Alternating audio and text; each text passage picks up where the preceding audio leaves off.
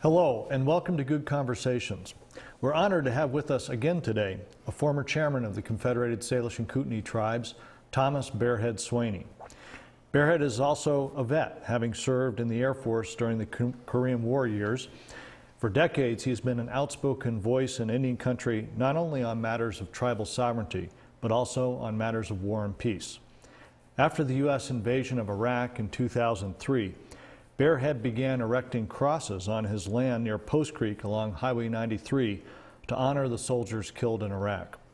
With the recent observation of another Veterans Day, and with an election in which the war was clearly one of the issues between the candidates, we thought it appropriate to discuss this and other issues with Bearhead.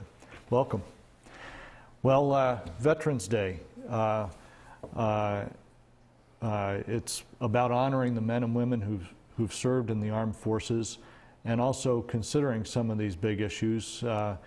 Maybe we should touch on the Iraq War now, and I'd like to ask your thoughts on that issue. I was opposed to the first Iraq War, and really opposed to the second one. And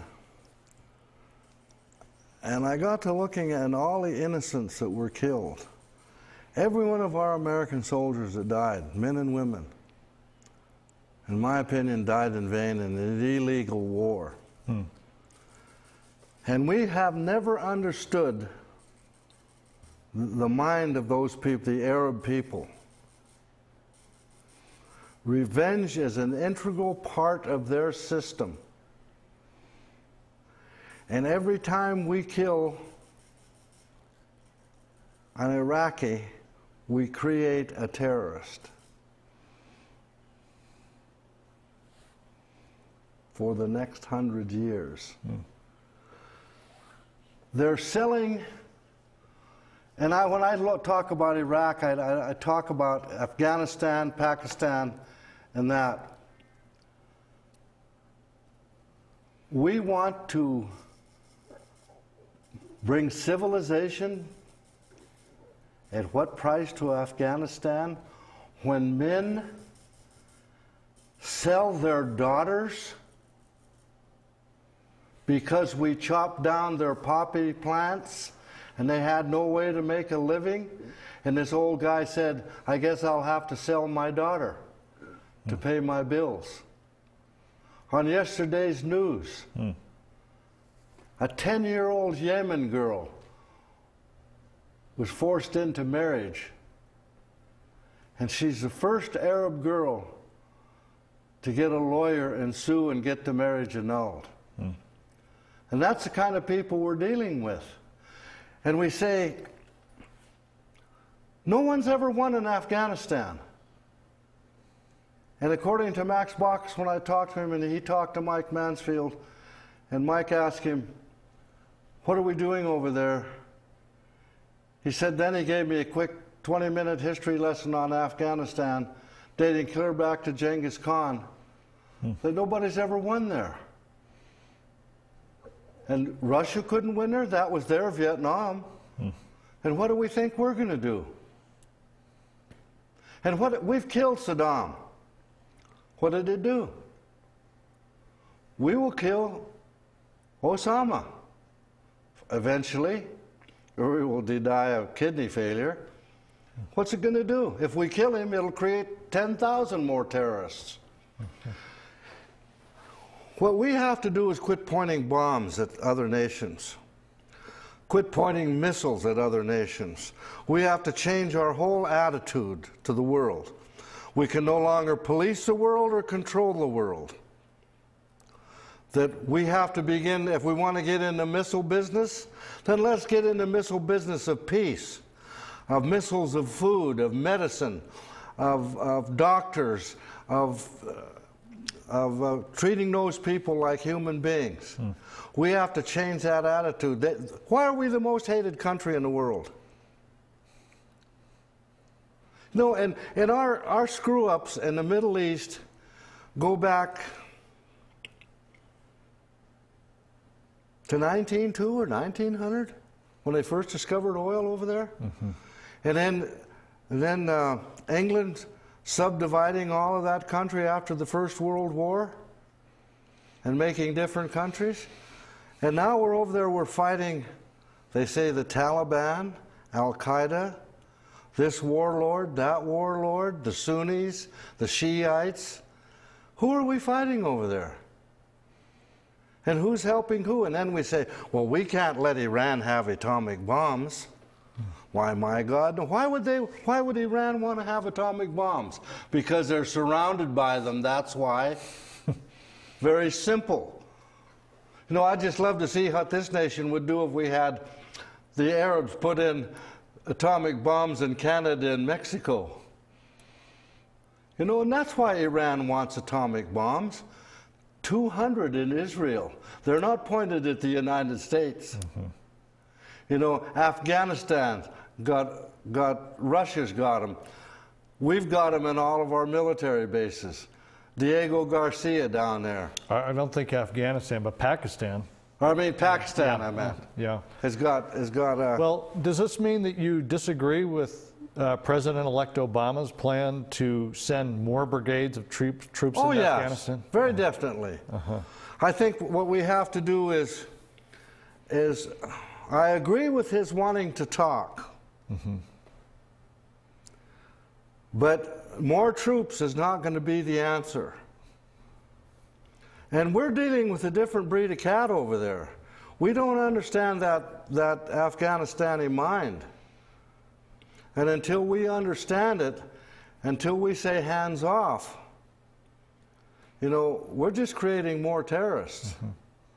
And no, you bet I disagree with him. Doesn't this sound a little bit like we didn't learn something from Vietnam, which was in part propelled by our lack of understanding of the culture there and our stupid fear of communism is what it was, and you know, they thought it was going to be a domino effect. Yeah. But Afghanistan, 2,800 people were killed in 9/11.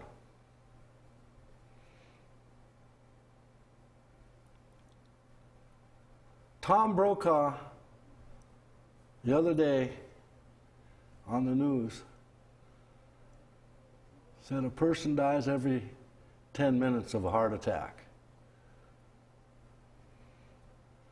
400,000 people a year die of smoking or smoking-related diseases.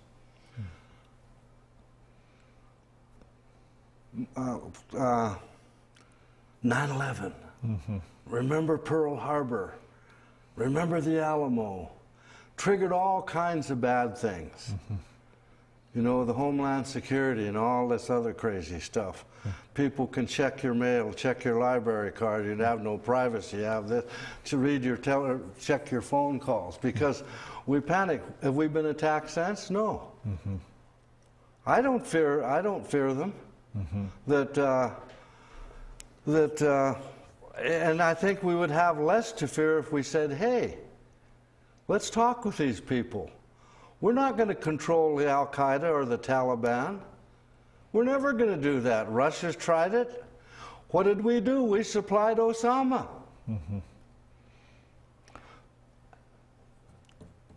The Black, Nelson Mandela, African National Congress was on our list of terrorist nations. We picked the wrong people. We're stupid. You know, and no, I'm not for I'm not for being an isolationist. And I'm for retaliation. But I'm not for a continued retaliation that gets that gets us nowhere. I was going to ask, yeah. So you're not necessarily opposed to any war or even a war of retaliation, but it's a matter of the extent of this, the extent of the involvement, getting into a quagmire? Or? If I were president, I would not go to war without the consent of Congress. And I would have to have a very real, strong reason for going to war. Because 9/11 gave us no visible target. There wasn't a visible target like the Mexicans were at the Alamo and like the Japan was at Pearl Harbor. Mm-hmm. When we went to war with the Taliban or Al-Qaeda, there was no visible target. They're all over there in India, they're in Thailand, they're here, they're there. There's no visible target. Mm-hmm. And if there would have been a country to deal with. And so we get over there and we're not going anyplace. Mm-hmm. We're going to be there 100 years. No, I definitely, that's one thing I disagree with Obama on. Okay. Well, this is in part in reference to Veterans Day, and I'm wondering, do you have a chance to talk with other vets about your views on these things, and what kind of debates or discussions do you end up with? That's a strange thing. I'm afraid. I get a little afraid when old soldiers rattle sabers. Young men have a tendency to die. Hmm. And I talk to them a little bit, but I don't bring it up because I think they're probably on Bush's side and Obama's side and get in there and mm-hmm. And so I don't bring it up.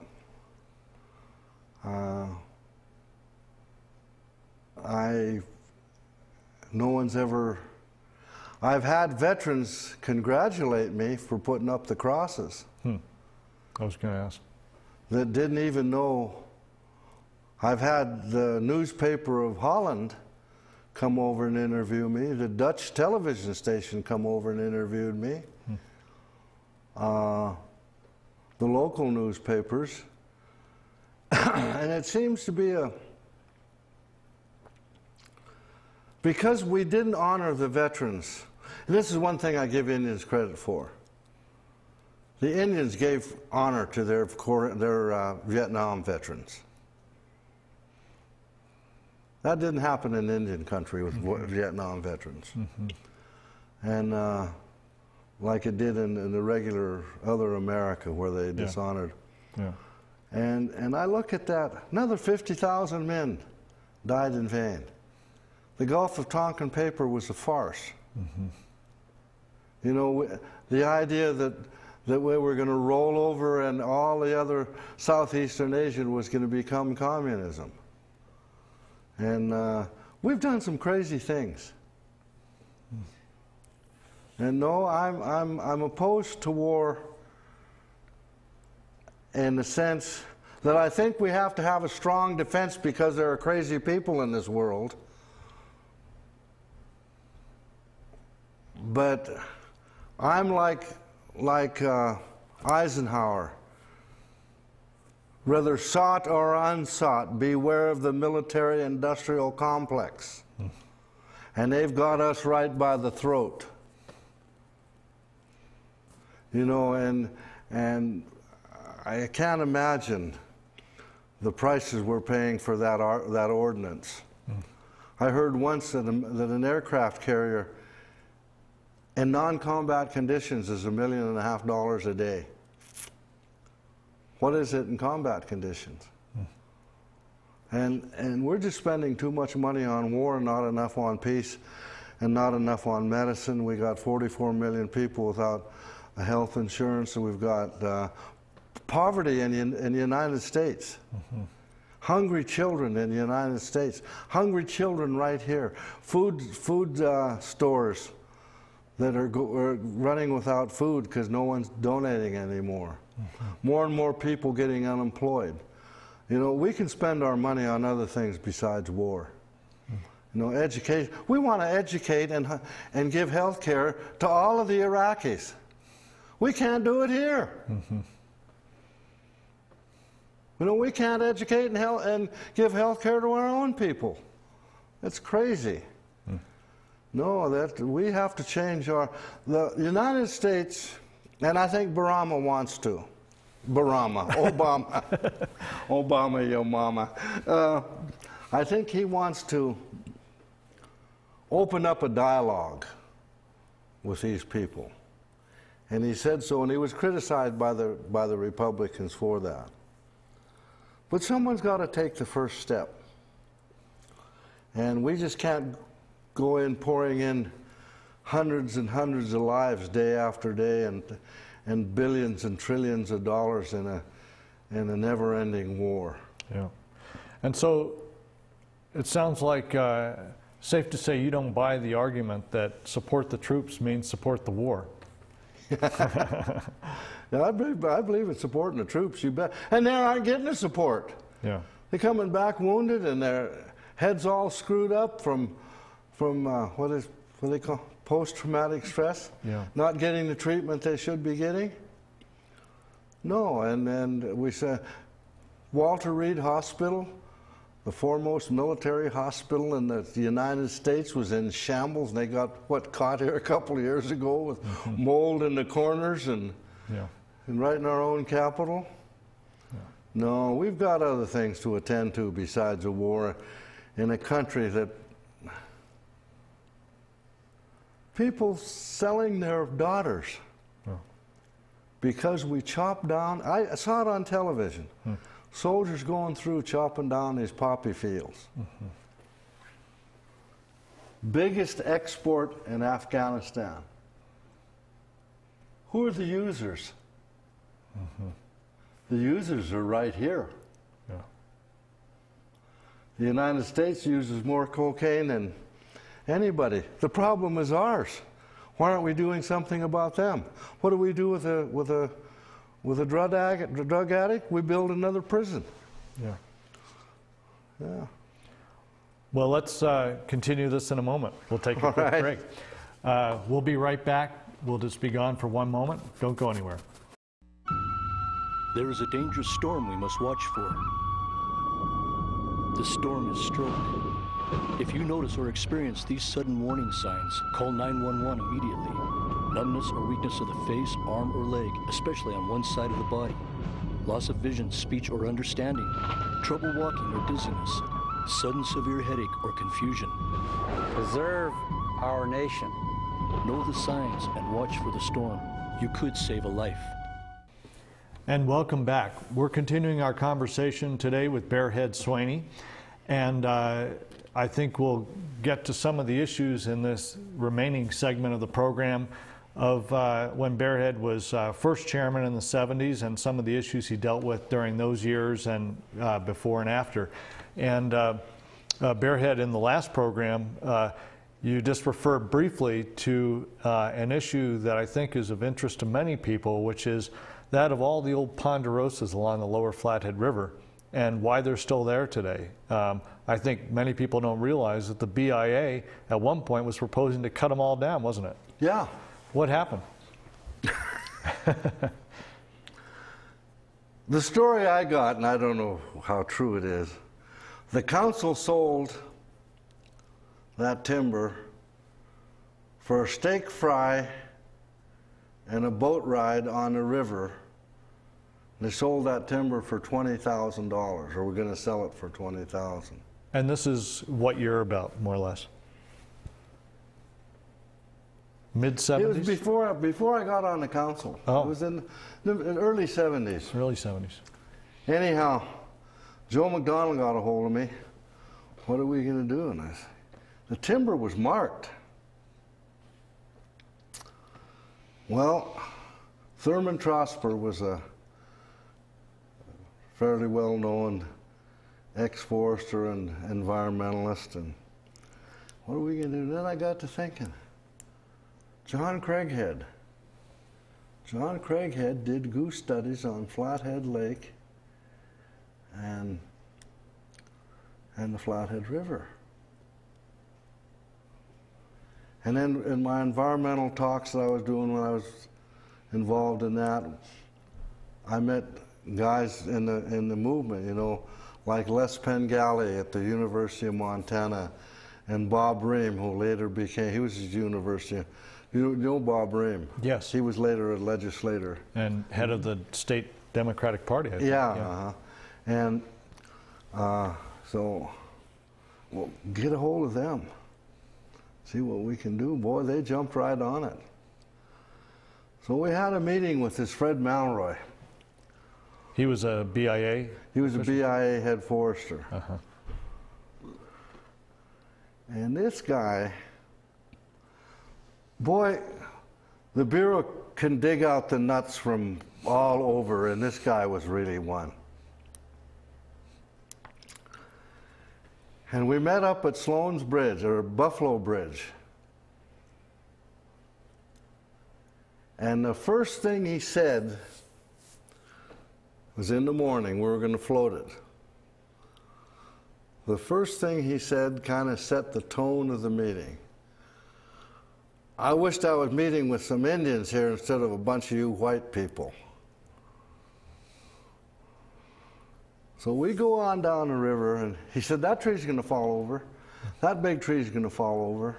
See, look at the roots, they're exposed, they're going to fall over. I said, those roots have been exposed for over 50 years and hasn't fell over. So anyhow, we go on down the river, and we clash and this and that, and it gets kind of volatile at one point, and I get kind of crazy and thinking, we ought to drop this guy in the river, you know. But anyhow, there's no meeting of the minds. And then they all, I don't go with them, they all have dinner down at the Bison Range Cafe.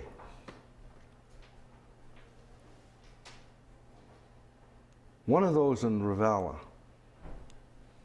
And I don't know what was said to Malroy by them guys, but he backed off just like that. And that was the problem. And then the next big problem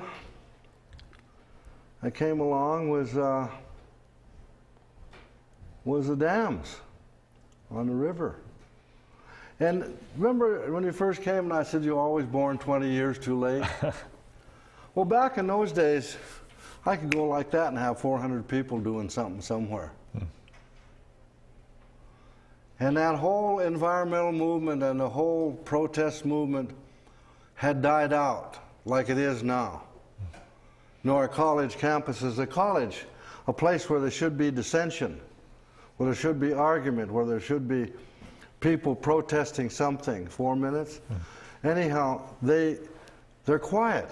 And the reason why, there's no draft.